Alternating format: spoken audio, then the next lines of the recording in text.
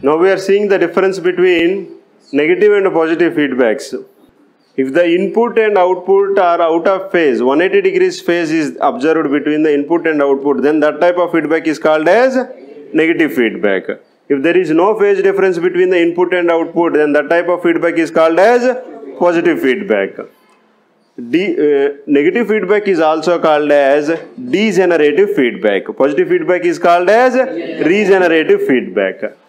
When we are applying the negative feedback, the input is Vs minus Vf, where Vs is the source voltage, Vf is the feedback voltage. If we are adding the feedback voltage to the source voltage, then it is called as positive feedback.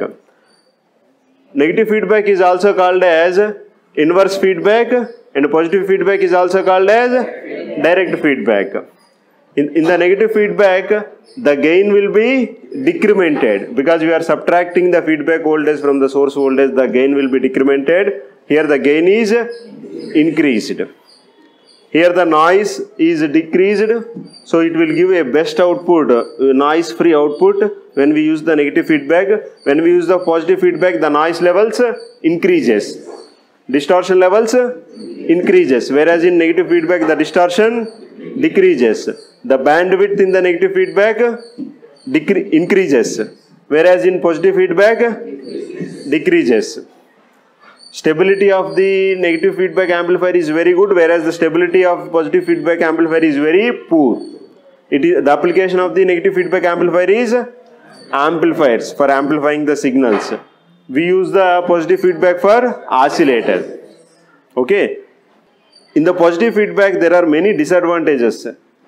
Noise is high, distortion is high, stability is low, bandwidth is low, but only advantage is gain is high. In the negative feedback, we can observe many advantages. Noise is less, distortion is less, stability is very good, bandwidth is high, but the only disadvantage is gain is less.